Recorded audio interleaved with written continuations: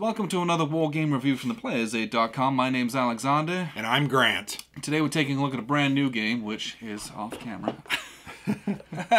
We're playing 1979, Revolution in Iran. And this is a very new game. It came out like 3 weeks ago? Yeah, this is fresh off a Kickstarter from the Dietz Foundation, which is a non-profit organization. The game's designed by Dan Bullock. We've played at least one of his other games. He's a cool dude. I feel like his design mind is pretty interesting. He's always doing something new. Yeah. Now, with that being said, this is a two-player, card-driven war game. Mm-hmm. But, the newness is the novelty within that system and the setting, frankly, as well. So, this plays in about 90 to 120 minutes. It was more than 120 minutes for our first time playing. Oh, it was way more than that, but it was because we were reading all the cards. It's just like Twilight Struggle, where you're going to have to read the cards to understand them. You're going to have to ask questions. You're going to have to refer to the rules. Yeah.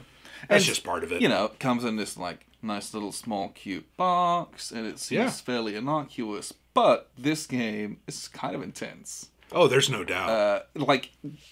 How playing this felt like, in a way, kind of the first time we played Twilight Struggle. Mm-hmm.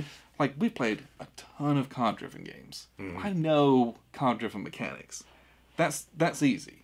But, what you're trying to do and trying to make it work and how and where to accrue points and when to accrue points without harming yourself on the map, there's a lot of nuance and a lot of strategy there. Now, this was our first play, and we kind of just did it. Mm-hmm. But I want to play it again. It will be very different. Well, I feel like it's a cheeky little game. I'm going to say that. Yeah. And what I mean by that is there's a lot here that isn't seen from the initial glance.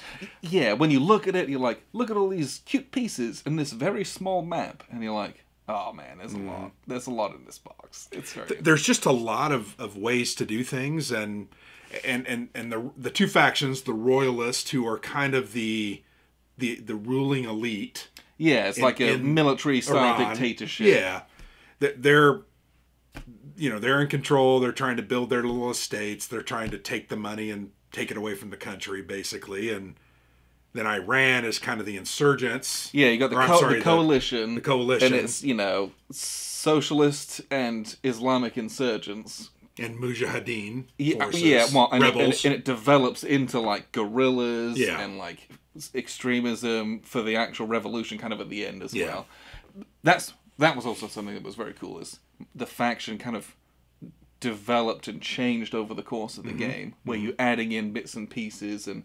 For both of us. Yeah, and those bits and pieces then add capabilities or change kind of the dynamic of the place. It was very, very neat. Yeah. But because there's quite a few moving pieces, considering the size of the game, there's a lot to consider, and the next few times that you play it, you're going to get it more and be probably better at it and understand more cool, intricate strategies. Well, as we normally do, we debrief. After we play it, we talked for 15 minutes saying, oh, okay, I understand this better now. I maybe would have done this. Yeah, I goofed so hard doing this. Or I should have been more proactive in, doing this early on. Or I should have abandoned ship on trying to do that and done something else. Yeah. Well, it's interesting. The playbook kind of talks a little bit about strategies.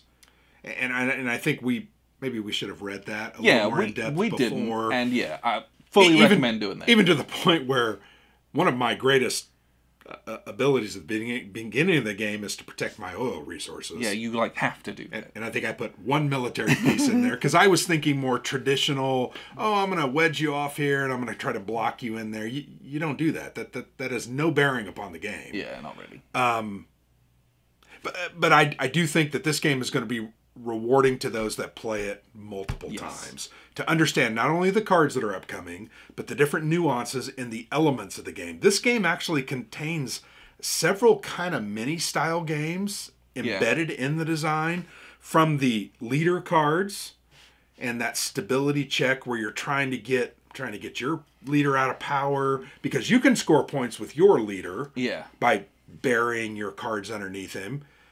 And once you do that, there's nothing I can do to get those away from you, but... I just need to get you out to stop you doing that. Yeah. Get my guy in so I can start doing it. Yeah, and so that's an interesting little element. That kind of ties into the reserve part down here, as well as this...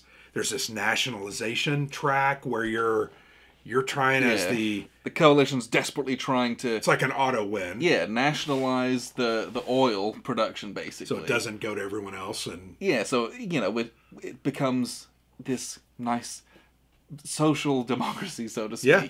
And so, the oil isn't just for the elites and the shahs. Yeah. And so I'm trying to do all these oil strikes and...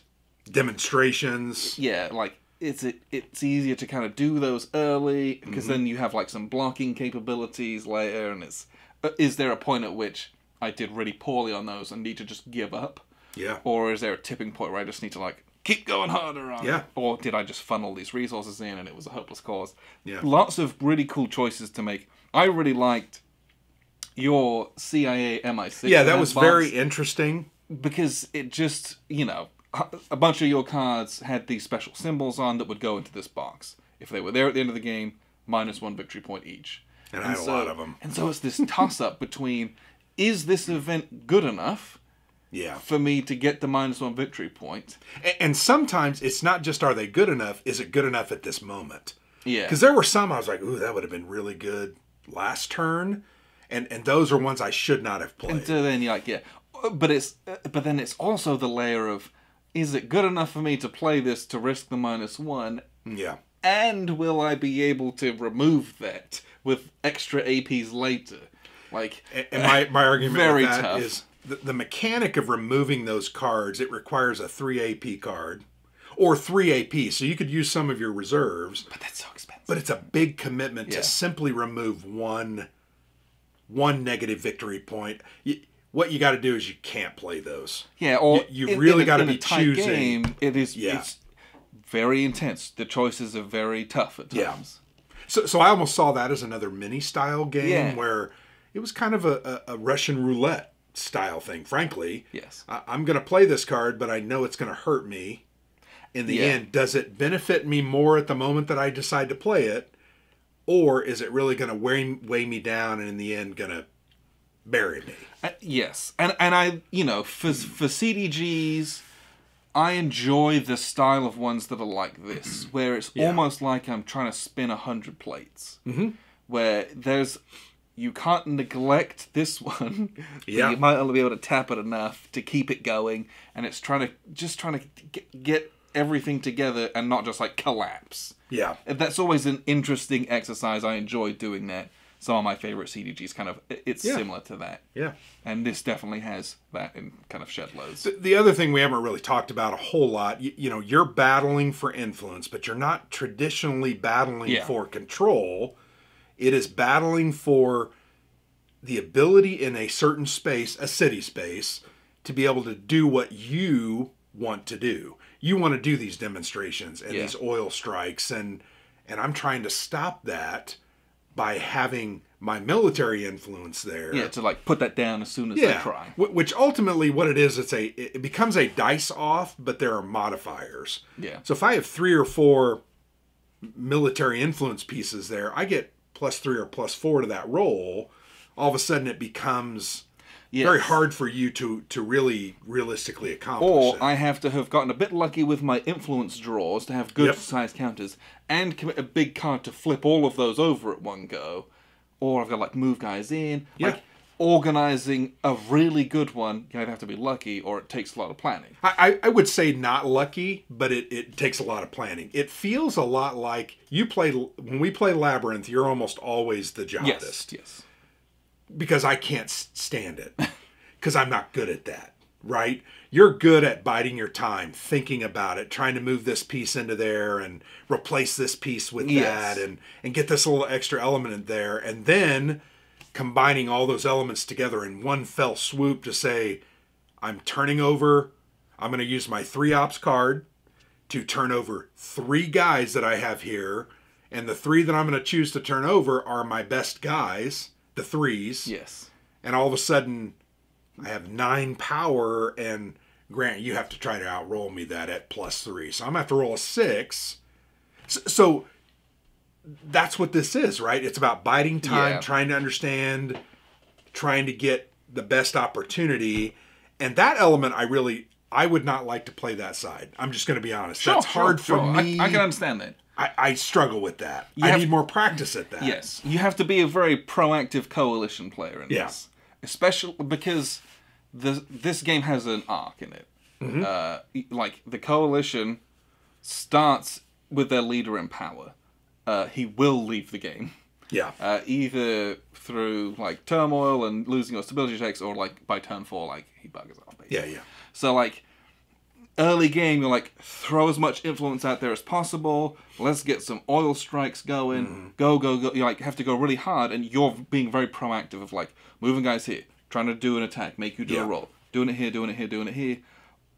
And then, like, then he goes away, and then the Shah comes to power. And then your game changes completely. Yep.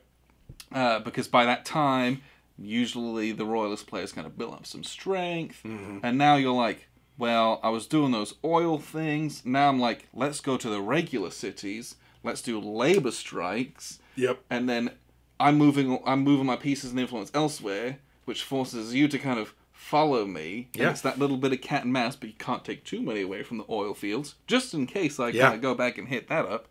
Unless you've played the card as the Royalist that eliminates that ability to win in that way. That becomes very powerful, because I can remove that as a victory condition for you, and guess what? I don't have to worry about those oil places anymore. But not as much. I still have to worry about them. Neither do I.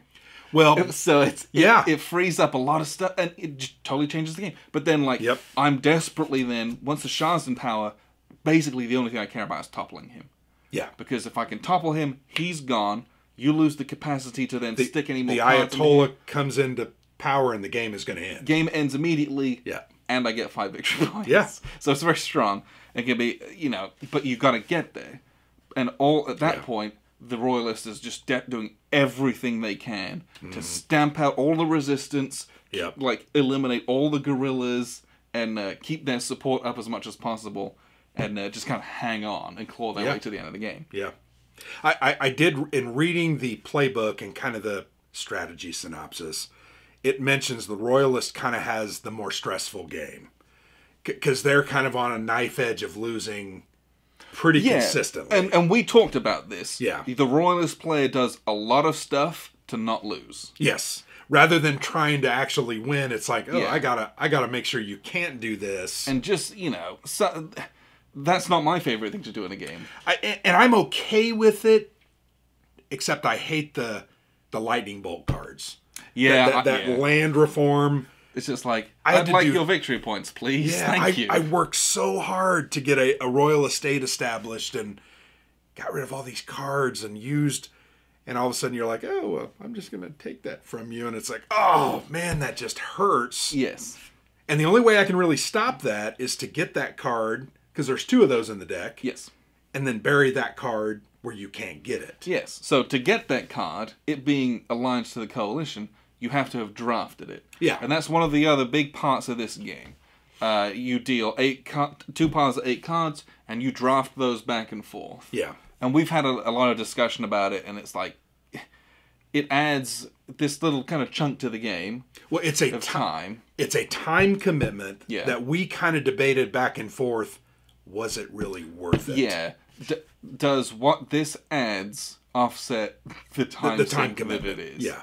And, there's some interesting choices, right? Like, it's the opportunity to draft that land reform card to keep it away from you. And if I'm in charge, I'm going to take your good cards so I can bury them.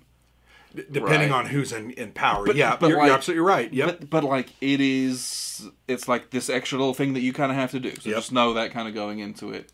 I feel like there's about 3 or 4 different things that, like you said, spinning the 100 plates.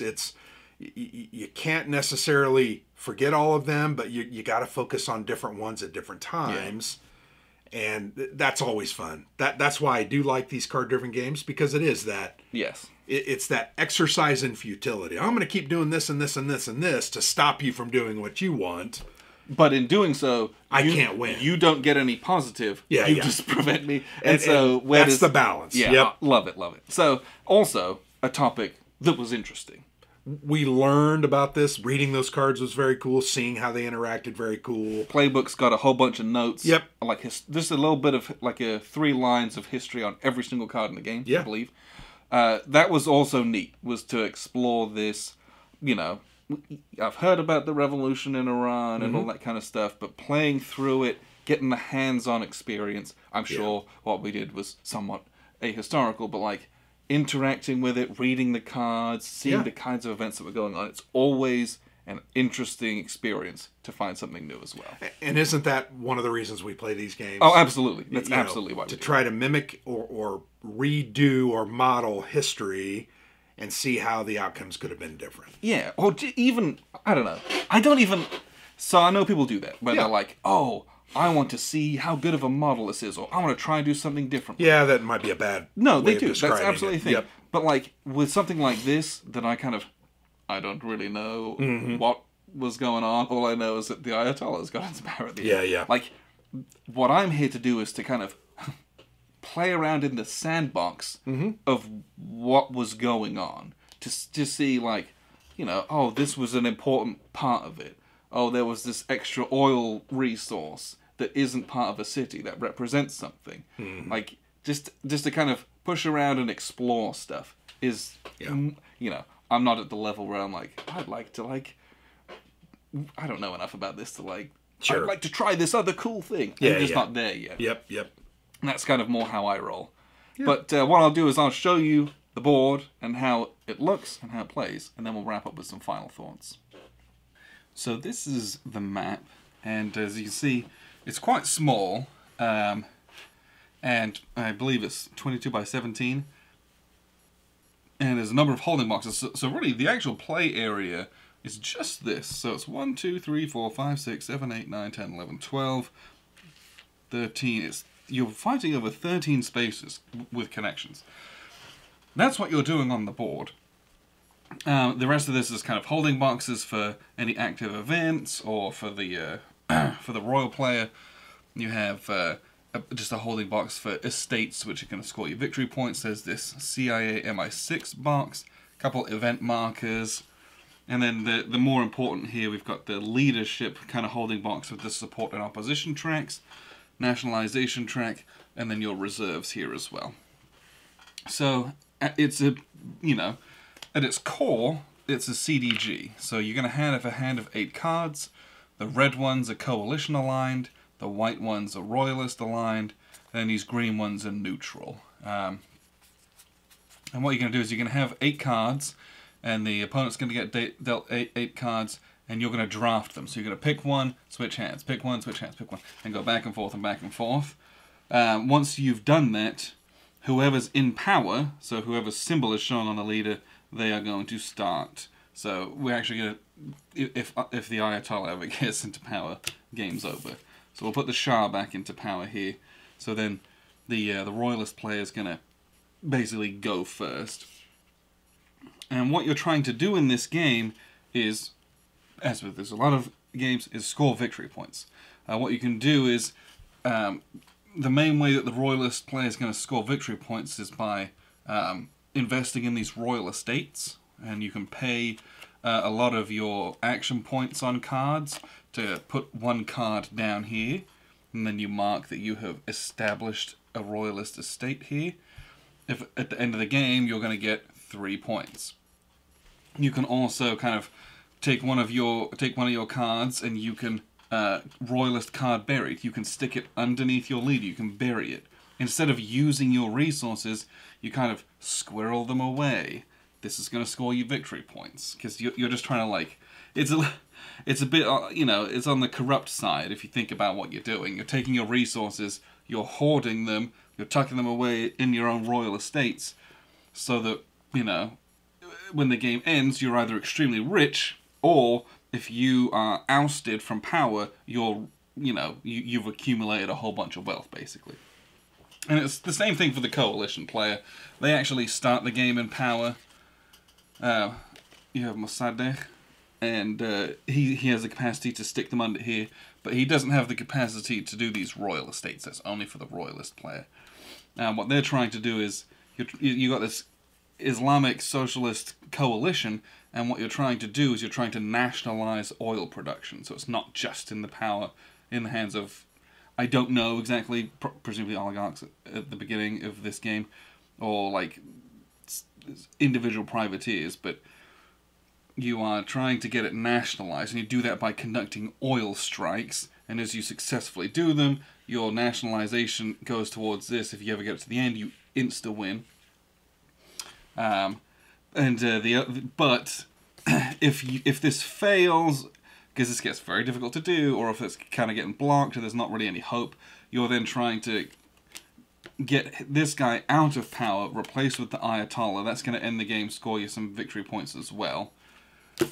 That's another way to win it. And then the other thing that you're really looking at is trying to affect the this opposition and support, because that's how you're going to change these regimes. So there's a couple, everyone's got a couple different other ways to kind of end the game and score their points, but the real driving force between this regime change are what's called stability checks. And at the end of each turn, of which there's at most 7, you're going to roll an opposed die roll, and you're going to, if you're in power, you add support. So we roll the 5, 6, 7, 8. That's extremely good. And if you're not in power, you roll plus opposition. 1 plus 0 is 1. Very, very bad. If opposition outperforms support, then what you can do is normally, it's going to change hands. So he's going to be ousted. You put a new guy in. If it's the Ayatollah that's going to end the game, you can only do that after he's come into power. There's a couple other guys in the kind of early mid-game that it can be. But if you roll really poorly, as the person in power, what you can do is you can start sacrificing your influence on the board to re-roll. And it's kind of, I don't know if it's like, represents this extra level of commitment. You can remove influence from the board and roll again, and you kind of hope for a better result. 1 plus 3 is 4, 2 plus 0 is 2. Great. That was, I weakened my position. I really called in a whole bunch of favors, committed some troops, things got a bit violent, but we were able to maintain power. So you do have a way to fend this off. It isn't just a die roll. You got to commit resources to redo it, but I really like that it's not just a die roll and then, bad things happen to you, basically. I like that it's not just luck-based. So, the main part of this is putting guys out, moving them around, so that you can conduct activities, and those activities are going to affect this opposition and support. So, if I'm out of power, the coalition player, what I'm trying to do is I'm trying to raise opposition. And if I've got events that can erode support, I'm going to try and do those too. But how do I go about raising opposition? Well, I'm going to conduct labor strikes. And what you're going to do is, as the coalition player, you've got all these little discs kicking around. Those are your influence points. And kind of like a coin or a labyrinth game, they have a symbol on one side, on the back, they have a value. It's just kind of like their ready side and their active side. On their ready side, there's no number. They represent 1 influence each. On their reverse side, once they become active, they can represent anywhere from 1 to 3. So revealing them can be very powerful. So to do a labor strike, you're going to kind of pick an area, and so we'll pick here, and you're going to play a card. Let's say I've got this 2. Well, that's a royalist event. Here, let me get it. Here, I will play one of ours. We're going to play the 2 points, and I can reveal 2 of these discs. Now, I've got 4, but I can only reveal 2. If I've got a 3 card, I can reveal 3 of them. It can be quite powerful. So I'm going to reveal 2, and we're going to do, let's say you flip, well, we'll flip these 2. This 2 and a 3 is 5. What that is now, they're going on strike. They're out in the open, marching in the streets. So now the player who's in power, who happens to be the royalist, they are going to make a die roll. And they're making a die roll to try and meet or exceed your 5 target number. On a d6, that's quite difficult. But you're going to get some modifiers. You get a modifier for each military unit that's in there. So we're going to be a d6 plus 1. If you have any reserves, you can, before you roll, commit any number of reserves that you want and get positives at a 1-to-1 ratio for that as well. We don't have any reserves, so we're just going to roll a d6 plus 1. I rolled a 4 plus 1 is 5. 5 meets that number, we're good. If you roll under that number, the labor strike is successful, and the opposition's going to go up. If you had reserves and you hadn't committed them, the coalition player is then going to roll a die, and on a 1, 2, or 3, they lose a reserve, or nothing happens, and then on like a 4 and a 5, they lose 2, and on a 6, they lose all their reserves. So, you know, it represents an extra level of commitment that had to be made to kind of, as a result of that. So, that's a labor strike. Oil strikes function very similarly, except that they only occur in these oil denoted regions. So very early on, the royalist player is desperately trying to protect those. And you're doing that because, like we kind of mentioned earlier, instead of it you know, affecting a lot of other bits and pieces, the most important part is if your oil strike is successful, this nationalization track goes downward. And the more it goes down, if you can get it to 0, the game is immediately over, the coalition player immediately wins, and you don't calculate any victory points. Again, this is extreme. 1, 2, 3, 4. You have to do 4 successfully, which is very hard. And at some point, there's this AIOC withdrawn event, which it adds a blocker, so you have to do an extra one. So really, you're looking at 5. And then there's also a card in the late game that just removes this entirely. So this basically ceases to become a functional part of the game. Now, this is where that card drafting comes in. If you're the coalition player and you see that, you're like, well, this event is not good, but I'm going to draft it so I can then maybe hide it under my leader and bury it so that the opposition doesn't have access to it, so that they can't ever remove this and I can keep hammering away at it. Lots of cool choices to be made in this, but really it's a game of using your activity points or your cool events to place influence. Well, it's almost all out on the board. Coalition influence comes from a random cup draw, and then you're kind of putting it out, so you don't have a lot of control over what it is. You have volumetric control of how many guys you put in there, but, you know, this guy's got 3, 2, and 1, and a 2, that's pretty strong. But you might have, like, a bunch of 1s. And then it's the military influence is trying to get put out to protect those, to give positive modifiers against oil strikes or labor strikes that are going on. In the late game, you get these guerrillas coming in, or mujahideen, depending on which side, well, yeah, kind of the theme of the event that's going on. Those are guerrillas trying to fight those. If you can get them into Azerbaijan, you can get some points that way as well.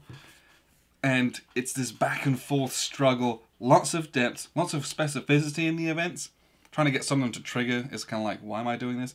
But if you know this, the more you learn, it's like, oh, I can make this happen, and some real cool effects go off.